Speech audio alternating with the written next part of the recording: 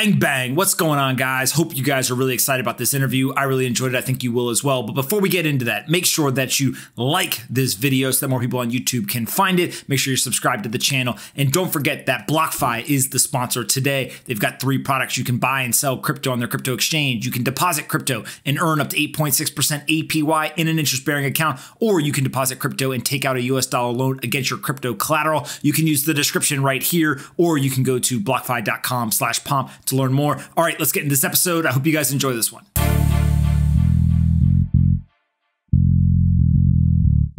All right, guys, bang, bang. I've got Chrisman here. Today, we are going to tell you about the future of education. How are you? Doing well. How are you? I'm doing great.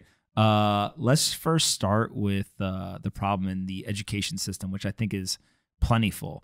There's 2 ways that we can do this. We can either say the politically correct stuff and explain how the school system does a great job educating students, or we can go down the truthful path, which is they actually might be doing more damage than good. Which path do you want to go down? I think it's it's important to state that you have basically like a bad system here, that systems are separate from people, that a lot of people, I met a ton of people working in the system. I don't actually know anybody who defends the system. People who work in it don't like it. They're as much trapped as anybody else. But I do agree, it's maybe less politically correct to say, but this what I call the industrial education complex, what is the system that we have now, that's the system that looks like, it's set up like a factory, right? It's set up to, many people say this, like meet the needs of the industrial age. So you get kids in there, you teach them to follow rules and procedures. Most people say that is to train them to work in factories, and that's only half the truth, actually. Part of it is to get kids to be ready to work in factories and learn to obey the rules and operate by a bell so you can keep the machines running. And the other part is to teach them to operate large bureaucracies before the digital age. Like bureaucracies are essentially distributed computers. Every person in that bureaucracy is like a chip. They have no agency. They're just meant to follow instructions, follow procedures, obey the rules. Obey the rules is the number one kind of raison d'etre of that system. And now we're transitioning into the information age, and we need a new system. The old one is not going to adapt. I mean, I think people have been talking about changing it for 100 years now. It's maybe been a little bit off, but it needs to change, and it needs to change quickly. I have kids. As soon as they were born, it was like I started kind of scheming on like, how am I going to keep them out of this system, and what does a new system look like when we have unlimited access to information. And so before we talk more about the education system, you've been working on this stuff for a while. Explain kind of your background and some of the work that you've done so that people don't think that it's just 2 dudes up here sitting, bashing a system that we don't understand. Yeah. So I before Synthesis, I started an online tutoring company. This is about like eight years ago or so. So it's a little bit world's not quite ready for that yet. You had to, most of the work was just like convincing people that you could learn online. Once they did that, it worked. But it was this big mental hurdle, which COVID has kind of wiped that out now. So now the timing is much better to do something in online learning.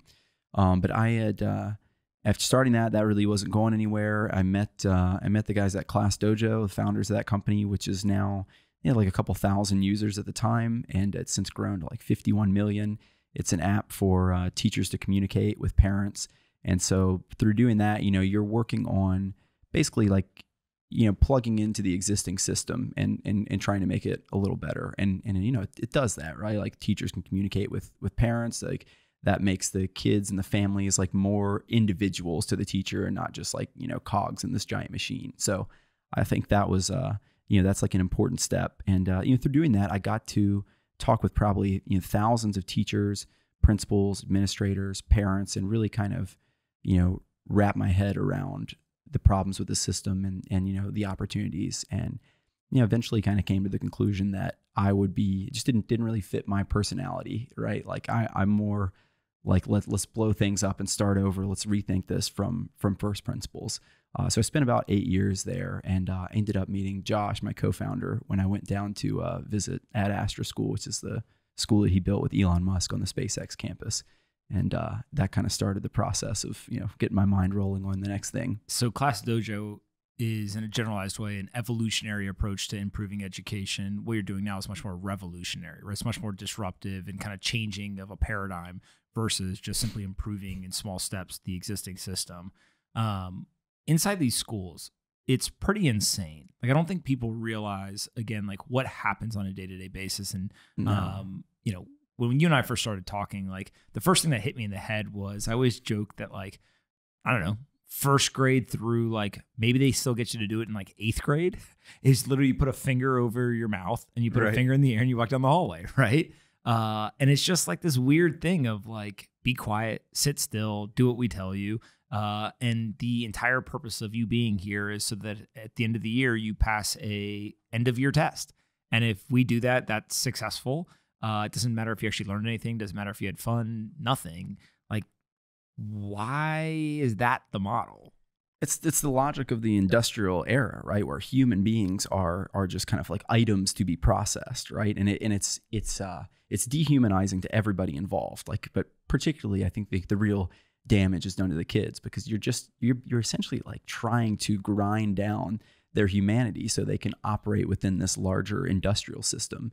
And now the world's changing. Like that path might have actually worked for people. Like it did work for people. If you put your head down and you follow that path and you went to a good college and you get a good job at a consulting firm or on Wall Street or as a lawyer or something like that, it's not a bad way to go. You could get you could do well like that. You could buy a home, you could raise a family, and maybe it's not that bad. But it's the world's not that way anymore. It's actually, you take what you're doing. You're an individual. No one can do exactly what you do. You do this weird mix of things that like nobody predicted, and there's more and more. That's the direction of the economy. It feels like the old system is built to teach people what to think, not how to think. Is that a fair kind of framing of it?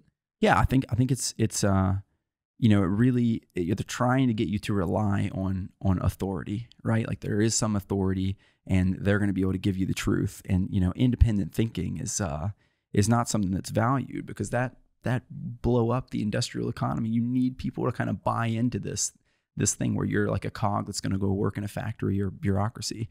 And so it's it's going to be hard to kind of unwind that set of ideas within the existing system. I think we need to just rethink it based on what does the world look like now that the internet is kind of coming into its own. So in a normal day for, I don't know, I think the average age of a kid in synthesis is like 10 years old, like 3rd, 4th grade. When you think about their day, the kids are free to do whatever they want for 30 minutes a day, an hour a day. Yeah, this is crazy, because I'll tweet stuff about the existing system and like my kind of problems with it. I think that you're way too nice. By the way, you should dial up the tweets a little bit.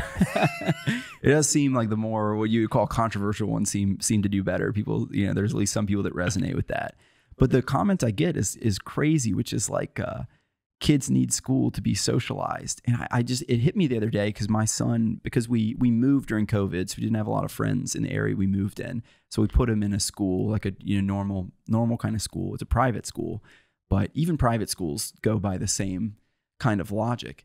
And he's in there and he just like, he hates it. He like fakes a stomach ache to like get out of going to school, at least initially. And then he starts being a little more eager to go. And I'm like, well, why do you want to go to school now? And he's like, today's a PE day. So we get PE today for 30 minutes. Or I want to go, I have lunch with my friends and there's like 30 minutes where I can like talk to my friends. And so it just occurred to me like we're doing this horribly evil trick on kids where the thing that they crave most is like that social development, social interaction. And we gate it. We give them 30 minutes a day. And then we gate it behind like sit in a chair for another 7 hours and just kind of listen to someone talk at you and do this work that you're not interested in and you don't want to do. But we entice them with like, this is the only way that you can be around other kids. And it's horrible. And I think we will look back, once when we blow that system up, and we'll be like, I cannot believe that we institutionalized our children like that. I can't believe we did it. That's the way I feel. I'm going to say this and people are going to get mad, but that's okay. Because I think it to be true. Schools are essentially acting as the same way that a prison would act for a nonviolent offender, right? Meaning that there is segregation of them from people that they want to talk to, hang out with. They are allowed to interact with each other for certain periods of time. But other than that, it's basically what the top-down kind of hierarchical structure wants them to spend their time doing. So in a prison, go to recess or go to the yard, go eat, go here in the classroom. Like, you follow this very regimented process, and it's desired to engineer an outcome, right? One is a control-based outcome. The other is a hopefully rehabilitation outcome. It almost feels like in some weird way what we're doing is putting kids into the same similar regimented environment, and we're trying to engineer a rehabilitation of them from a normal human, a normal child, and get them to conform to what we want them to do at the end. Is that crazy to think of it that way? I think that's right. I mean, it's important to, realize that there's this continuum, right, between individual like freedom and liberty and kind of conformity, and we need, there's some degree of conformity that's good, right? And I would just say it's prison is kind of the extreme end of the spectrum where you're trying to control someone's every movement, and you have like kind of anarchy on the other side, which is that's not great either. You need some kind of like rules and norms to get things done in the world. There's incredible benefits to coordination, but my view, the schools, maybe you needed to do it that, like, to get this industrial economy that we have that produces goods, incredibly cheaply and has raised the standard of living globally. But now I'm not sure we need that. Right? I think computers have kind of taken on a lot of like the rote, repetitive work, and there are fewer jobs where you can go be told what to do and do it and like be considered to be doing a good job. And so we need to rethink that approach. Like it is like a prison in some sense, and we need to, I think we just need to like push it a little bit far in the other direction. So one thing you keep bringing up that I think is important is it's not so much that this is broken because it's always been broken. It's almost like the goalpost moved, right? In terms of the skill set that's needed, the way that people needed to think, like all of that has changed. And therefore you can't use the system that got us here to get us to where we need to go, right? Yeah, I think that's right. And I think also I do think it has gotten worse. Like all the teachers I talk to, they're like, this has gotten worse. It wasn't like this like 10 years ago. So you had these things where the system starts to break down a little bit, and you'll be kind of familiar with this with the financial system and like Bitcoin and everything. It breaks down a little bit. The authorities respond by trying to control things even more. And so that's where you get these, there's in the US, you have programs that come from the Department of Education, and they're pushed by Republicans and Democrats, and they're like, raise standards. Let's have a common core. Like let's do what we've been doing, but let's do it better and faster.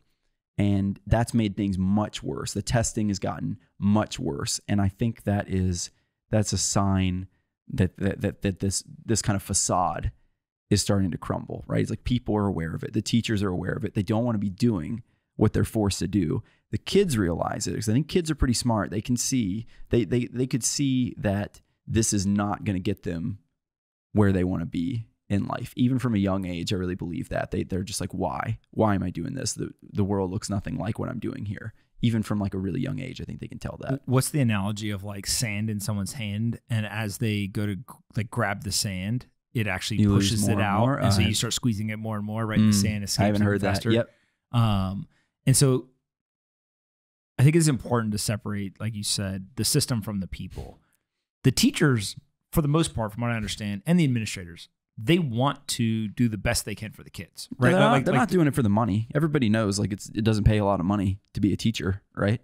So they're not doing it for the money. I mean, you meet some people who are just like, they're just phoning it in, and they're just like, this is like a job where I get summers off or something like that, right? I mean, there are those people. There's 3 million teachers in the U.S., right? Some of them are going to be bad people, but for me, like the vast majority I met, like they want to do this because they want to have an impact on kids. They care about kids, and they basically just don't let them do what they want to do. Like instead, it's like you're forcing these kids to learn math. You're grading them. You don't have the time to treat them as individuals or see them as individuals. So would the teachers change the system if they could, for the most part? Absolutely. Yeah. It's a really funny thing. There's just, I think the biggest enemy, I wrote an essay about this, like what comes after the industrial education complex. I think the biggest enemy is just inertia. I think no matter how high you go up the chain, you find very few people who believe what we're doing now is a good idea and that we should keep doing it at any level. What about like the actual education? So we've talked a lot about like structure and regiment and essentially making kids not be kids by telling them to shut up and sit down and, don't move and all that stuff. Are they actually learning important information? Like 2 + 2 still equals 4. And I think that'll happen for a long time. So kids need to know that, right? So like math and science to me feels like that's like the most objective thing in terms of people think that there's certain topics within those disciplines that should be taught. And it's pretty easy to know, hey, you either know 2 + 2 = 4 or you don't. But then there's a whole bunch of other stuff that goes into an education where do we feel like they're actually learning the information, or is it simply just rote memorization, get to that final test at the end of the year, basically regurgitate it all on the test, and then like literally come back a month after the test and they don't know any of it? Yeah, I think Paul Graham he pretty recently wrote an essay about this. Like people aren't learning because you study for tests. You don't need to tests should just be like, okay, what did you learn over this course, right? The fact that you're studying for it means like you don't really know it well enough in that form. And so it's like your mind is like a sieve, like all this information that's not relevant, just goes right through, right? And so that is going to be very difficult to fix in the existing system. One of the things I could say is the world's like evolving. Since we've gotten to the information age, evolution of our ideas, evolution of like what's important is taking place much faster than it ever has. And so you'll see it with like the Bitcoin community, these institutions that are kind of there. You could start an institution and run it kind of more or less the same way for a couple decades or like a century, and it would be all right. Now things are changing much too quickly, and this like giant system that we have, it's just not going to be able to change quickly enough. Just never going to happen. So we need like an internet native education system, something that can change as quickly as the world changes, something that can evolve as quickly as the world is evolving now. So somebody else who realized this was Elon Musk. Yeah. Walk me through the story of what was his realizations or your understanding of his realizations, and then like what did he do to build this school on SpaceX's campus? I think it just started with like I don't know his kids too well personally, but I think they're you might be able to infer that they're quite intelligent, right? And so what would give you that idea?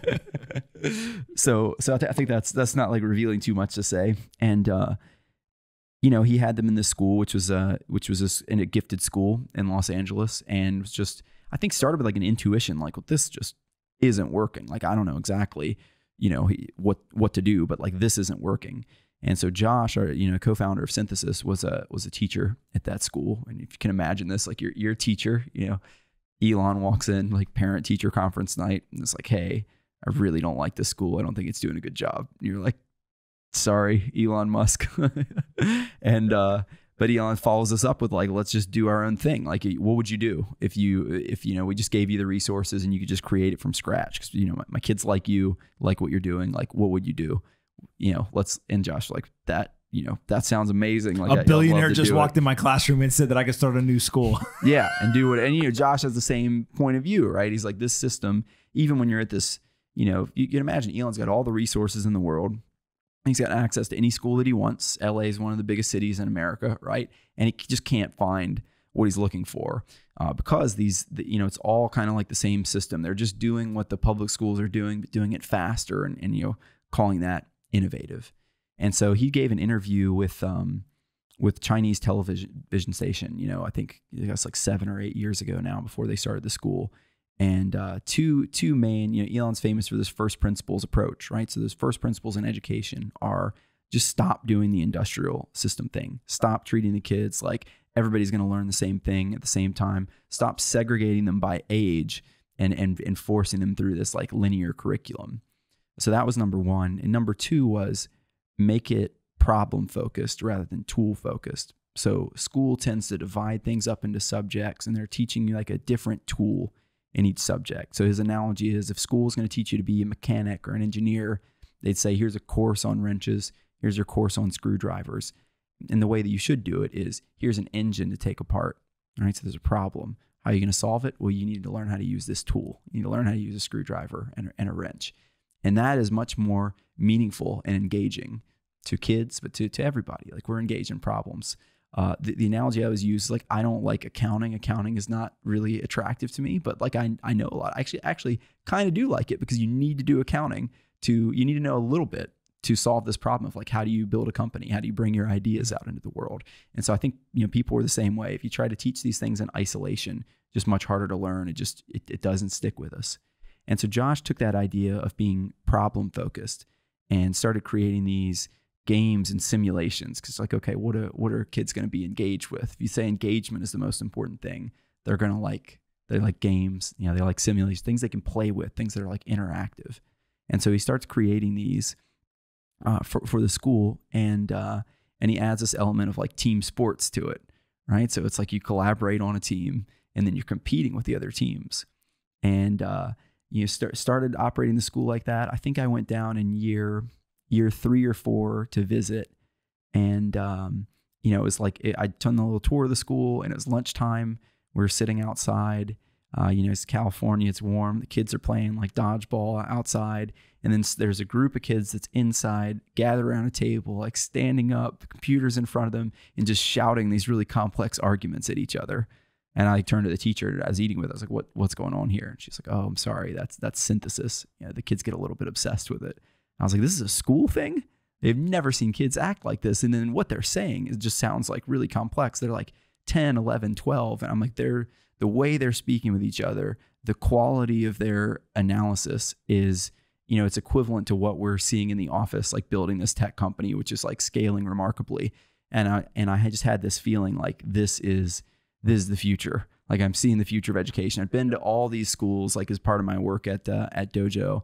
And, I wasn't even excited to go down to Ad Astra, because I was like, I feel like I've seen it all, right? But this synthesis, like, stuck with me. And, my son was 2 at the time. And so when the initial kind of shock of it wore off, my stomach just like sank, because I'm like, I can't get this for him, right? If you're not a billionaire with your own rocket company, or you're not like a rocket engineer, there's no way to get your kids in there. And even if you were an engineer at SpaceX, it was like a 1 in 25 chance, right? Because everybody wanted to go there. And so got like a little bit depressed, because I've like seen the promised land of education. There's like no way to get to it. So I started, Josh and I kept up like a conversation, friendship. We connected over this idea that kids crave complexity, right? That what you do in school is try to remove that complexity, make everything rules-based, break it down into tiny chunks. And he was like, you give them more complexity, they crave it, like they want it. They can feel their minds like leveling up through that. And so we kind of built a friendship, and would talk about like, what the future should look like. Tried to get him to move to the Bay Area where I live to start a school. And, you're working for Elon, you can't take on side projects for the most part. So right when the pandemic hit, actually, that kind of, there's this wave of like online learning. People were open to it because they're familiar with doing it at, Zoom classes at their school. And so it wasn't a thing you had to sell people on anymore. They believed that you could learn that way, even if the schools are not doing it well. And also Elon's kids finished, and they graduated the school. And so Josh became like a free agent. And I was like, hey, like, why don't we put this online? Let's see if it works online, and let's see if it works with the kids of people who are not rocket engineers. And yeah. So when a kid goes in here, and I've seen it, and I invested in the last round. Today we're going to announce a new round. So I'm a big believer in this, but what exactly do the kids do? They come in, and is it on Zoom? Like, how does the product work, and what are they doing when they're quote unquote in class? Yeah. It's a little different. One of our kind of slogans is embrace the chaos. So when kids sign up, we're like, get ready. Here's the Zoom link. Just get ready for chaos, right? So they come in, and a lot of them are used to the existing system. There's, where there's rules, there's instructions. You're kind of told what to do. And we have a facilitator there. There'd be about 15 to 20 kids on a Zoom call. And the facilitator's like, welcome. We got we're here to learn to solve complex problems together. That's the critical skill. That's what we're going to teach you guys so you can build the future, whatever it looks like. And we're going to put you in breakout rooms on teams, and you're going to have a problem to solve. Figure it out. And then every hand goes up, and they're like, what's the problem? Like, what do we do exactly? What are the rules? What am I not allowed to do? We're going to give you the problem. It's going to be chaos, and you're going to figure it out. So you put them in the breakout rooms. There's a game or simulation that kind of comes up on the screen, and they've got to figure it out. And it's crazy. It's chaotic. Our first couple sessions, we had kids, some of the kids would like be in tears because it was so frustrating. But then they get through it and they figure it out, and it builds this confidence where like you took on the unknown, you took on the chaotic, and you made sense of it, and you figured it out, and now you just want more. And so those are the parents that write to us, the kids that were like the most upset. The parents that write to us and be like, this has changed her mentality now. Like when she sees problems, she's attacking them. She's on offense. Like she's not afraid anymore. Like it's pretty incredible that you can do this just through these like simulations on Zoom, but it's, it mirrors life, right? The legacy system that we talked about in the beginning is all about rote memorization, no critical thinking, no problem solving, like literally sit down, shut up, don't move. 2 + 2 = 4. Okay, end of year. What's 2 + 2 = 4? Great job. Go to the next grade. Like, what's crazy, by the way, is that when I visited so many classrooms, and my realization was that I think kids are learning about 30 minutes a week. If you go to school for, like 35 hours or so, I think they learn what they could learn in 30 minutes. I think it takes a week to give them 30 minutes. Yeah, I know that sounds extreme, but if you have kids and they're doing like Zoom calls, just go listen in on the Zoom calls, or go see if they'll let you visit the classroom and look at what they're doing. And that's like I've been to a ton of class. I'm not talking about like only like really, kind of underfunded public schools. I'm talking about like private schools, like top-notch public schools. The kids learn very, very, very little in school. So anyway, I wanted to interject that. But that's good. Carry on. Because the exact opposite of that is what synthesis is doing, which is saying it's the idea. We don't care if you know what 2 + 2 = 4 is in terms of like the memorization. What we want to do is give you a problem. And by the way, if at any point you have to do math, you're going to figure it out because you need the math to solve the problem, right? And it's much more focused on this like problem solving, critical thinking, independent thought, leadership, communication, teamwork. Like, I could go on and on and on. And this litany of different skill sets that I'm going to describe sound a whole hell of a lot like what anybody who runs a business wants to hire for. Right. Is somebody who's got problem solving, complex thinking skills, first principles, leadership, teamwork, communication, etc. Mm-hmm. And so just on the face of like the structure, it's complexity, right? It's that industrial systems, you're trying to simplify things so that humans can act as parts in this bigger machine. The machine itself is complex though. And now, where the world is going is like the more you're able to handle complexity, to manage complexity, to make sense out of chaos, to synthesize, those are the valuable jobs. That's the valuable skill. It's humanity's most valuable skill, working together to solve complex problems. That's Elon's the canonical example, right? And it's good at individual level and good for the civilization. Elon, arguably has done more to move civilization forward than anybody alive. And he's also, the richest man, like kind of incidentally, right? So it's the most valuable skill, I would argue, that you can give to your kids. And if enough people do this, it will actually move the civilization forward. Like we will be able to accelerate human progress. So what I think has blown me away is you can design all the best games, you can get kids to sign up, you can build a great business, whatever. It's hearing the kids talk. Mm-hmm. These kids talk better than literally people I worked with at Facebook. 100%. Right? Yeah. And when I first started talking to you, you said something to me and I didn't believe you. You said that you took some kids from Synthesis who had played these complex games and you put them in competition with, I think it was Berkeley computer science kids? Engineering graduate students. Okay. Oh, engineering graduate students. So even better than just like mechanical engineering or something like that. Yeah. And they played these games. And it was a slaughter. Yeah, it was a massacre. But it wasn't in favor of the engineering graduate students. It was in favor of 10, 12, 13-year-old kids. Yeah. Why is that? Why is it that somebody who has reached the pinnacle of the traditional education system and, by all kind of traditional metrics has, achieved everything? Because what are you good at, right? If you've done really well in that system, what are you good at? It's not necessarily solving complex problems in chaotic environments. Quite the opposite. You're really good at following the rules and solving these problems that are scoped for you. And so they had the same problem that kids have, when they're transitioning into synthesis for the first time, is they're used to the way things working, being like, let's be told what to do, get the right answer on this. And with the chaotic environment, with no one, which is the way life works, right? No one can really tell you precisely the rules or precisely like how to win the game of life. Like you need to figure that out for yourself. And so the kids who've gone through synthesis, they're used to that. And these people who are at the pinnacle of the existing system are kind of, they're the opposite. It almost is exactly what Paul Graham's talking about with like learning to unlearn, right? Yeah. And his whole thing, I think, is, and I think he uses the example of Y Combinator. When people show up who are really good at school, they say to Paul, like, hey, what do I do to fundraise?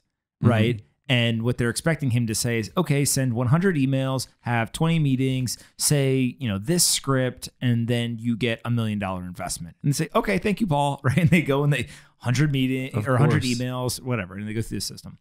Instead, what he says is like, no, like dummy, right? Like that's not the way to do it. Instead, the way to do it is like build a product that works, right? And like that people want. And then like every investor will come to you and they'll be knocking down your door to give you money.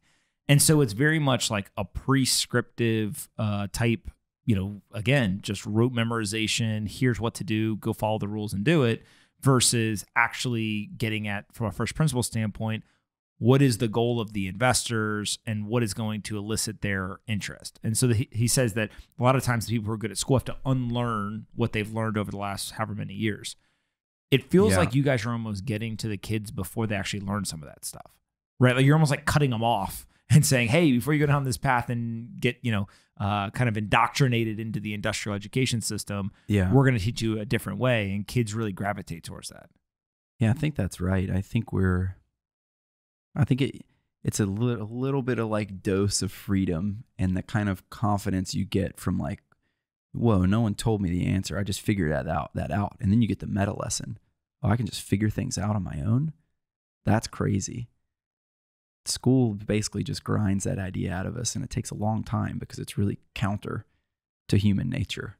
And you give kids a little bit of dose of like how things could be, and that sticks. I think even just a little bit might be enough inoculation against the kind of indoctrination that you'll get in school to keep your mind open and just internalize the idea that you can solve problems. And this is what innovative people do. They figure things out for themselves. They figure out how the game works on their own, and they figure out how to break the rules in a way that benefits other people. And that's what we want more of. That's what society needs more of.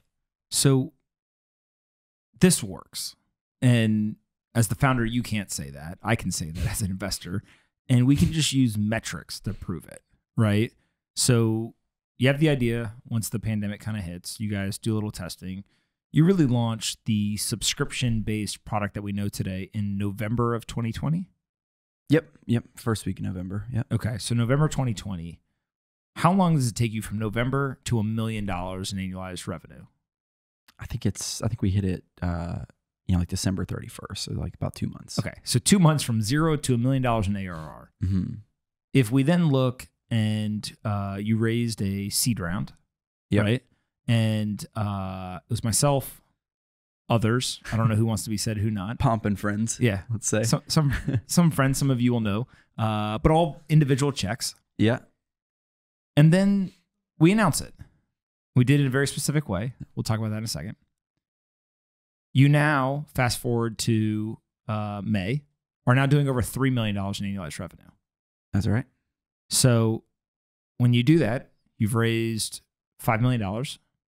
Series A, $50 million post-money valuation. Yep.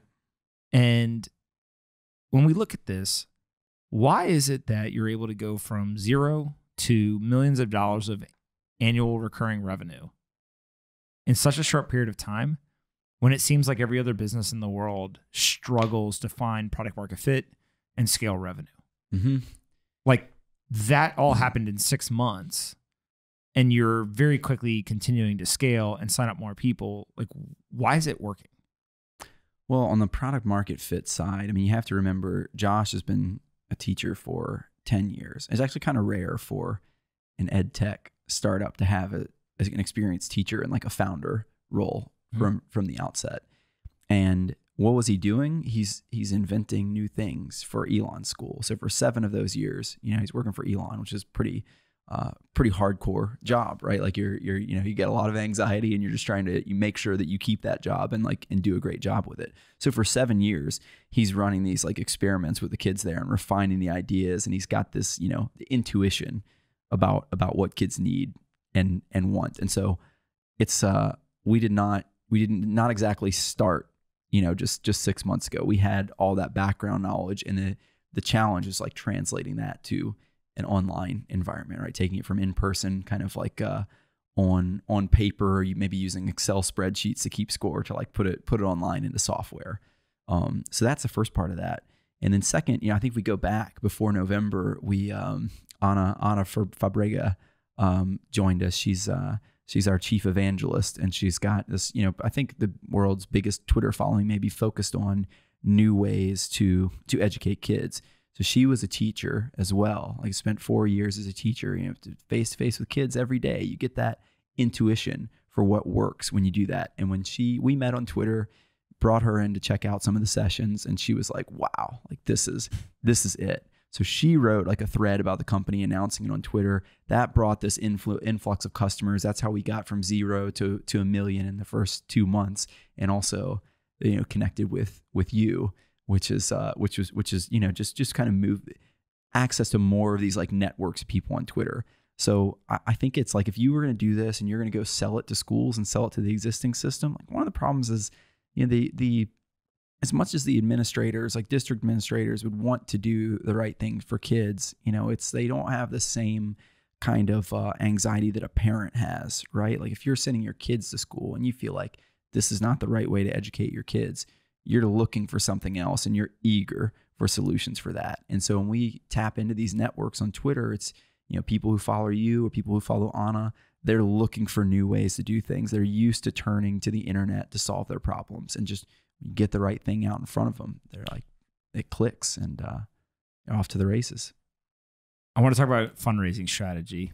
As far as I know, you have 0 institutional venture investors in the company. We have Sam Teller, who was Elon's former chief of staff during like the Model 3 days, which had to be one of the craziest jobs in the world. So he's a venture partner in there. He works at Valor, and so Valor venture partners are in, but like not as part of the fund, right? It's like seed and angels, effectively. So yeah, apart from that, all angels. Okay. And the reason why I think you and I kind of saw eye to eye almost immediately, I think we literally had like a 5-minute conversation. We're like, yeah, we shouldn't take any venture money. We should just go take it from all these angels. You ruin us on traditional VCs, right? Because they're like, call you, and you're like, all right, like how much you need? I'm like, well, we're looking to do X, and you're like, okay, done. Like send me the paperwork, I'll sign, I'll give you the money, and it's like, all right. And also, by the way, here's a bunch of my friends who are going to invest too, and are going to help you with the narrative. So it's it'll be tough to go back. So we essentially have prioritized people with, I would categorize it as 3 things. People who co-invested in this round are folks with large online audiences. Yep. Have very specific companies that they have built and run that have very large distribution, or are very well versed, usually as founders, in things that you as a CEO, as you continue to build the business, are going to go through. Yep. And so it feels like distribution was never a thing that investors brought to the table. Now they do. Advice usually was, but it usually wasn't directly from the investor in many cases. A lot of times it was them just connecting you to these people. Yeah. And then when it came to hiring and these other things, it was just a numbers game. Like, hey, how do we get you in front of enough candidates, and you find the best one and you hire it? And so it almost feels like in some weird way, because now all of these people either have personal capital or they have their own like angel funds or whatever. We've been able to assemble, how many investors on this last round? Ooh, I think it's something like 45. All right, so 45 people, give or take, plus or minus 10 or 15 on either side. 45 people that, as we announced it today, are likely to drive way more impact than what a traditional venture investor could do. Yep.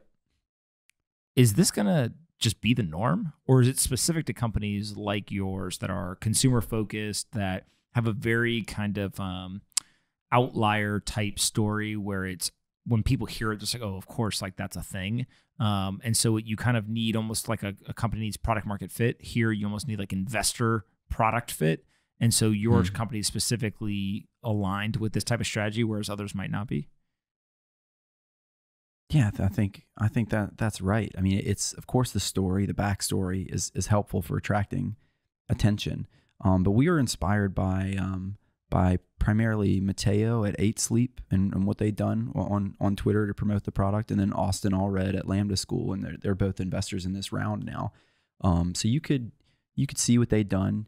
You could see that it worked. It's you're effectively we cannot always, as humans, just like think through everything from principles ourselves. We have to rely on people that we trust. And so you can think of the kind of shorthand for the round as like, who has trust at scale? Like, it's not that you have an audience that's so valuable. It's that you have an audience who trusts you. So, and you have skin in the game. You cannot mislead them. You'll lose your audience, or they're not going to follow you anywhere. So you have this skin in the game, and all the other investors who have audience, they have this skin in the game where, like, if they're recommending something to you, right, it's something that they actually believe in because the incentives are aligned there. And it's, I just think it's the most obvious thing in the world. These VCs are essentially selling cash, which is a commodity, and it's not scarce. The scarce thing is that trust at scale. And so VCs are sort of getting unbundled the same way the education system is going to get unbundled. And, it's an interesting kind of new world. I don't think we're going to be the last company to do it this way. I think this is going to be the norm. I'm betting my career that you're not going to be. I think another interesting part of this, and I don't want to say any names, they can say if they want, is we've got some very, very helpful venture capital investors. They just did it personally rather than through their funds. And that was kind of the thought process, right? Was they individually could be very helpful. Let's get them in. The fund itself is almost added bureaucracy that's unnecessary. Yeah, I think that's right. I mean, I just think increasingly people don't know who the VC funds. Those names don't matter as much as the individuals. Right? The individuals, if you look at people who have companies, and then in like the founders are on Twitter, or the principals are on Twitter, it's the person that gets most of the attention. Right? People want to connect with people, not institutions. And so that's to me, it doesn't seem like particularly insightful. You can just look at Twitter and like see what's going on. It just feels like the most obvious thing in the world to me. There's another factor with us specifically where we've been cash flow positive like pretty much since the beginning. Like I started off, I wasn't sure if it was going to be, because we didn't know, like it's only like rocket engineers kids doing this in the whole world, like 30 handpicked like rocket engineers kids. And so I'm like, I just have no idea if this is going to be like a venture business. Like, is this something that's for everybody? We had no clue. So I kind of like funded it myself initially and didn't want to raise the money because didn't want that pressure before we kind of figured out the shape of this thing. And so that helped because we were cash flow positive. So when we go to raise money, it's not about the money. Like we would have gotten you on the cap table for free.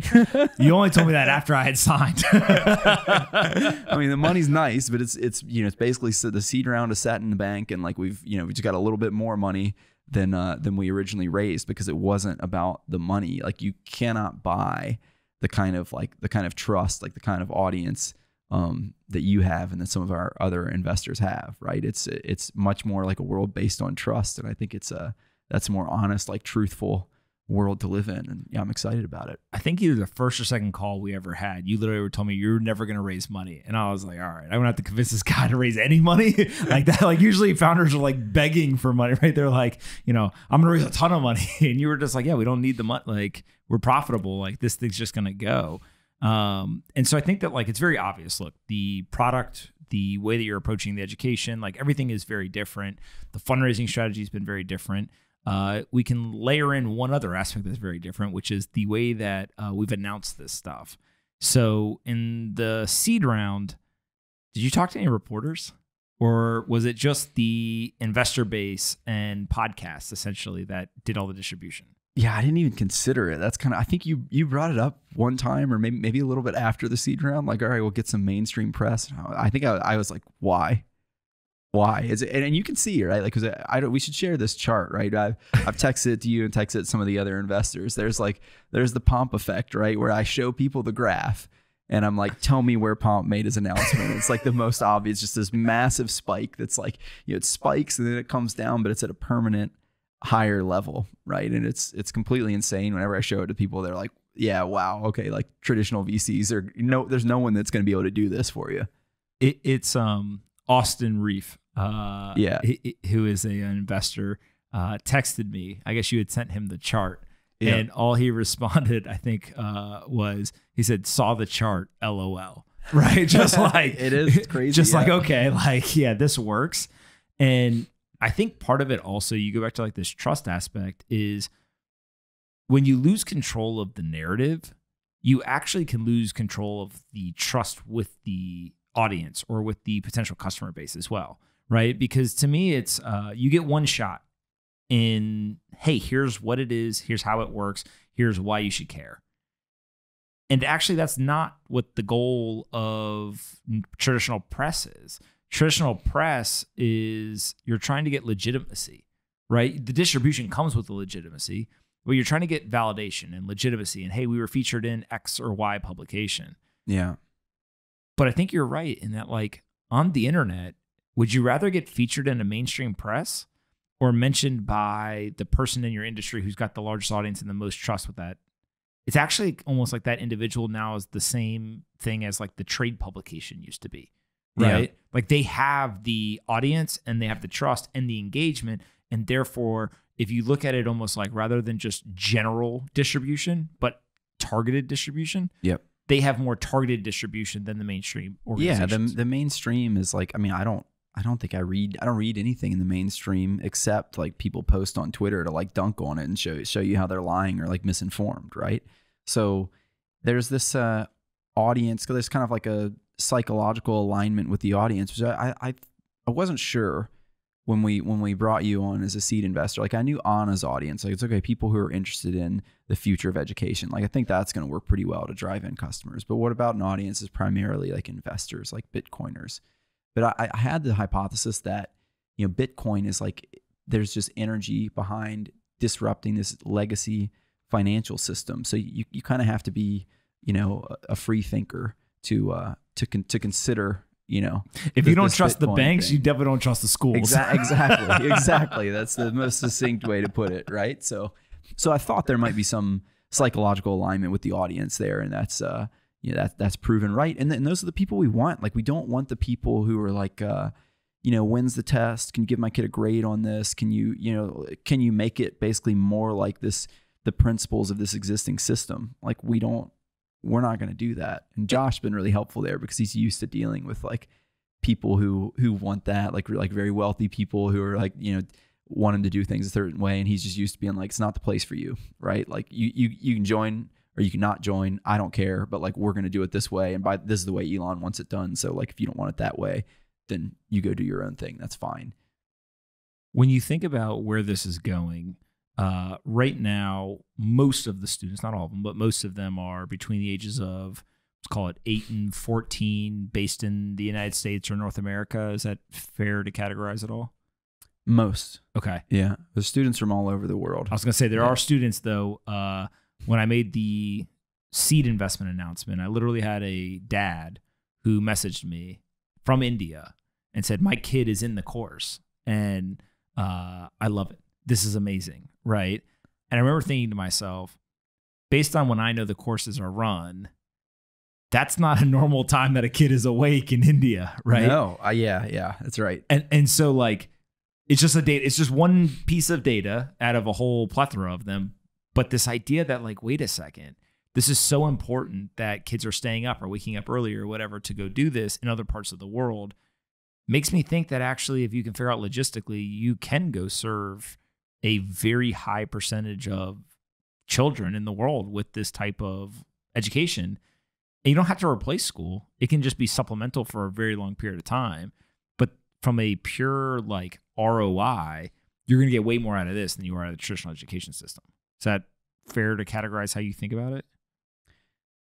Yeah, I think Josh, one of his principles is like you kids have a limited amount of time, just like anybody else. If you're going to, if you're going to do something for their education, you want to be the best possible use of their time, right? If you do that throughout their kind of childhood, they're just going to be in a much better position compared to if you do something where it's like sitting in a desk and you're wasting hours and you're not learning anything useful. Like it's criminal when you really think about it. I really do think this is, you might disagree, you might say it's the financial system, but I think this industrial education system is the single largest bottleneck holding back human progress. I think people in the future are going to look back and be like, I cannot believe we institutionalized kids this way. And as you said, it's global, right? Different places, they have different school systems, but they're all for the most part kind of built on this industrial model. And your audience is from all over the world, and our customers are from all over the world. And I don't know if we're talking about the same guy, but there's at least one parent in India that's like, yeah, this kid wakes up at 4:30 a.m. and I'm not forcing him to do it. He's just like, I really want to be in synthesis. I'll get up at 4:30 a.m. before school and take the synthesis courses. So it's pretty amazing for people to have that kind of excitement about it. There are two problems in the world today that every other problem can be drawn back to. Mm-hmm. And it's money and education. And that's it. Agreed. And the people who control or influence the money system are super bureaucratic.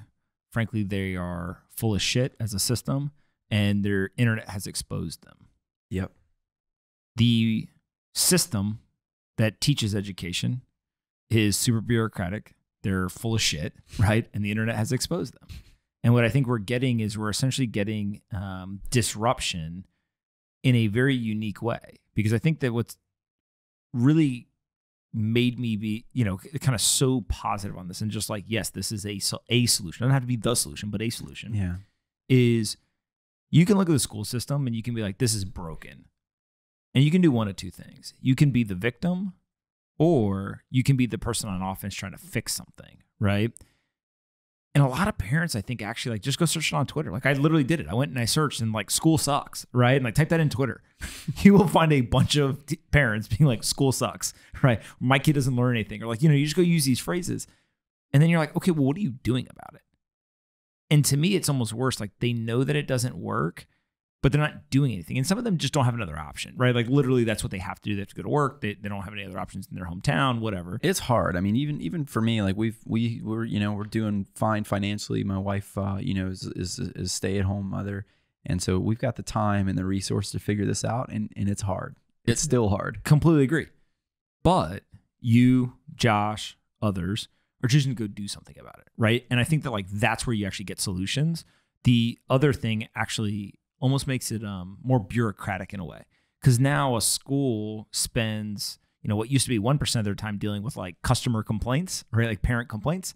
Now it's 3% of their time, 5%. Like at some point, it's actually 20% of the school administrator's time is spent with like parents complaining that it doesn't work. And it redirects energy from actually like teaching the kids. Whereas with this, you basically just say, hey, we have a different option. Like, don't complain. Like, vote with your feet and vote with your dollars, as Bellagio always says. I think, Bellagio's like concept of exit is like something I think about a lot. I'm calling this like there's sort of like a soft exit from the system right now where, there's myself included for this year. Like we have our one child in a traditional school. But, I tell them just like, don't, bring a book and like read when they're doing the lessons, like so you can get something out of it. And then we'll do synthesis and we'll learn. Like there's no way I'm leaving your learning, your cognitive development up to just the people who happen to live, within a 30-mile radius of our home. Like the best of the best is going to be on the internet. And like, that's what I want you doing. So I do think that that's kind of like how things are going to evolve. There's obviously, it's important to get kids together in person. But what's really exciting is if you unbundle these things, you can get them together in person to be kids. Like school could just be recess, like 4 or 5 hours a day. I think that'd be fine. If you then spend some time reading, some time doing things like synthesis that are really kind of compressing the time that you're spending like focused on learning specifically. Just compress that time, and then you've got time to be a kid, time to explore, like all the things that we want our kids to do. So yeah. It's crazy to think about how different the world would look if everyone was able to learn independent thinking, problem solving, critical thinking skills early, rather than 90+% of society literally just being told what to do and what to think and not how to think. It's impossible to imagine. I mean, literally impossible to imagine, right? Because all these kids, like some people, their psyche kind of survives the existing system. Like you survive with some innovative ability intact, and like obviously people do, right? But it was a nightmare for the teachers that dealt with me while I was in school. yeah, me too. And I feel bad for a lot of the trouble I caused in school. But yeah, you know, it's some people kind of, you know, they're able to maintain that kind of spirit of like human ingenuity in spite of the system. Like, what if you have a system that encourages that? Well, you literally can't imagine when you start getting, you know, 1 million kids a year like educated in this way, or 10 million, 100 million, the things that they will create to improve the society, literally unimaginable. Yeah. And incredibly exciting time to be alive. You have 3 children? That's right. What age? There's 7, almost 5, and almost 2. Two older ones are boys. And are you going to take them out of traditional education and put them in synthesis exclusively? Is that a possibility in the future that synthesis is a replacement, or does it stay supplemental? Like, how do you just think about the evolution of this? Yeah, we're exploring it. So I announced this on Twitter that my oldest, who's 7, is going. We you know, canceled the tuition for the following year, and he's doing synthesis with we call it synthesis junior. So that's like 6 and 7 year olds. It's traditionally been, you know, only up, you know, age 8. So we're experimenting with doing it a little bit younger. We had, I think, 1,300 applications for about 15 spots when we put this out on Twitter.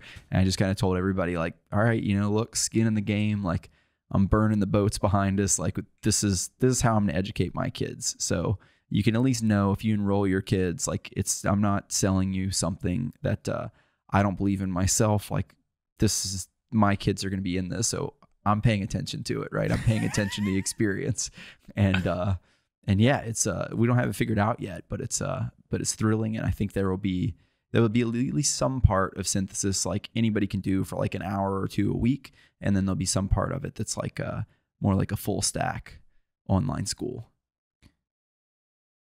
You're not going to want to answer this, but would we be better off? Like, does school do more damage than it does good? The traditional, like, industrial education system, is it a net positive or net negative for students? Compared to what, right? I mean, like, I think if maybe you just, you know, you just let kids roam free on the streets, is that going to be better? Like, probably in some places that'd be better, and probably in some places that's going to be worse. So, you know, you're always trying to compare these things. The real question is, like, can we do better? Is there going to be progress, or is this just the way things are? And I think what I tend to think about there is there's this idea like the Lindy effect, right? So the ideas that have been around for a while will tend to survive a while longer. New ideas will, you know, just statistically are more likely to die out quickly. I think it's important people realize the system is 100 years old. That's it. It's not been like this for all of human history. It's 100 years old. And, you know, maybe I think it probably passed the midpoint of its usefulness, maybe sometime in like the 1960s, 1970s. And I think it's like on the decline now. So I think we're going to see progress. Like, and it's funny, like, even Silicon Valley, like, investors are supposed to be investing in the future. We'll have this idea that, like, no, it just feels like same way the financial system feels. It's like it's going to be this way forever because you grew up with it that way. But if you take a longer view historically, this is unnatural. It's a new idea that we should, you know, segregate kids by age and have them learn as if they were machines. And it's not going to last. So I think there's going to be progress. And yeah. I just thought of this idea, so I'm just going to say it. We should live stream me playing against some of the kids and see who wins. And I say live stream because if I lose, I'll never admit it. So you'll at least have it so other people know. But I think like that is part of it, right? That's how you teach people like this works.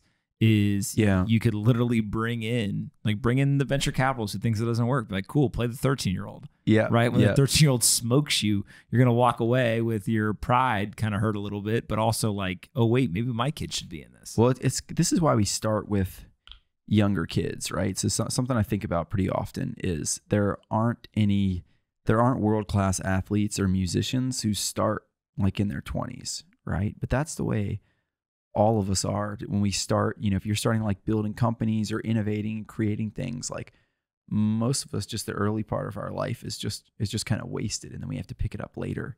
And your brain and your body just don't adjust the same way after childhood, like adolescence. Like there's famously, like if you don't acquire language by a certain age, like you can't do it, right? So your brain is more plastic. So it's kind of like frightening that these kids are kind of like they're raised in complexity. If you're going through synthesis, like this is just going to be the norm for them. And the more complex we make it, it's kind of like this in Ender's Game. Like they keep increasing the difficulty of the games until the kids are just like way beyond what the adults could do, because they realize, the kids' brains are more plastic. They can pick up the new ways quicker than we can. So it's compounding too, right? Like that's right. I think if you take two, 8-year-olds and you start them out in year one, and the 8-year-old that goes through synthesis is 5% better than the 8-year-old who went through the traditional system.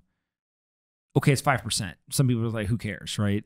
But if you extrapolate that out and that continues, right, and you get compounding in synthesis that you don't get in the kind of traditional system, by the time they're 15, that's not even close. Like that's the difference between Harvard and community college, right? Like, I mean, in the old system, like that's literally the complete opposite ends of the spectrum on just pure time and kind of persistence in a different system that ends up being better. Yeah, and I think we're going to start sharing more of this stuff. Like we've brought on this new round of investors, so we've got kind of like a good solid platform to reach people.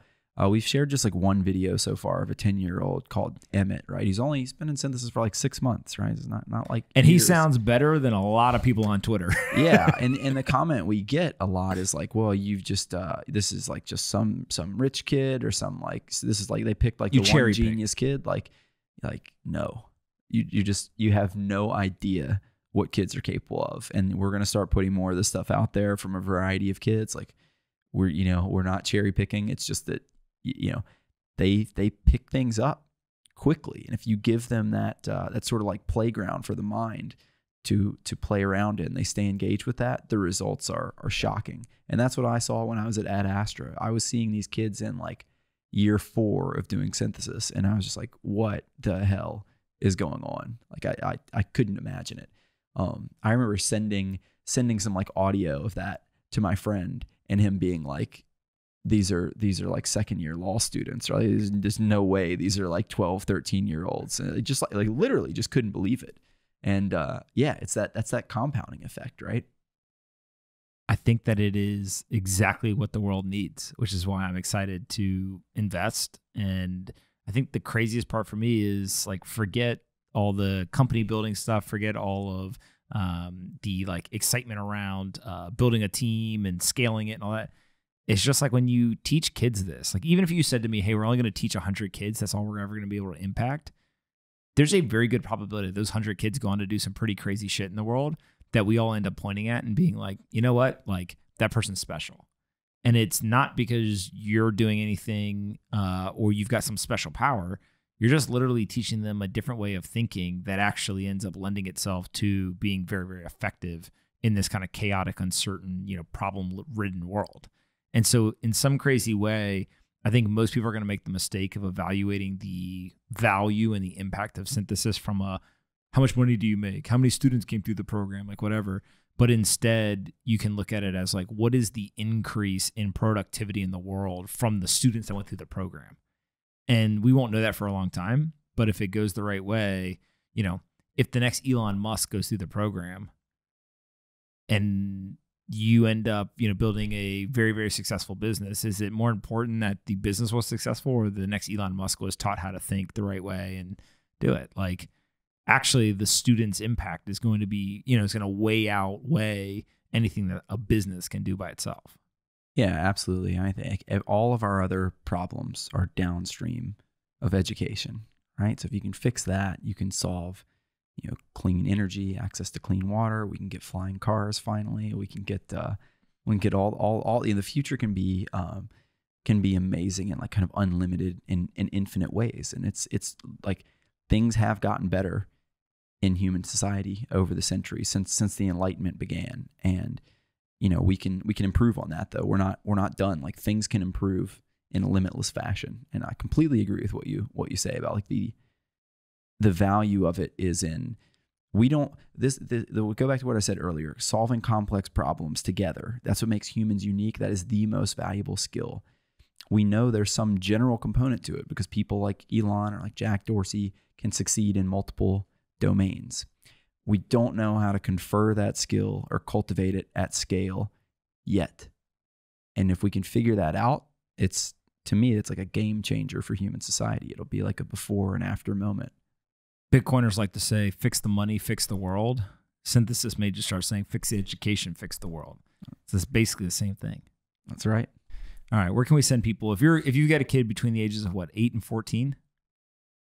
You can apply now if you're 6 or 7, but there's like a wait list. So if you want to get in, I'd recommend like going ahead and getting your application in now, and we'll be accepting on a rolling basis. But yeah, if you're between 8 and 14, you can enroll. There's a little bit of a wait list, but you'll get in fairly quickly. And the website is synthesis.is. Synthesis.is. That's right. All right, go sign up.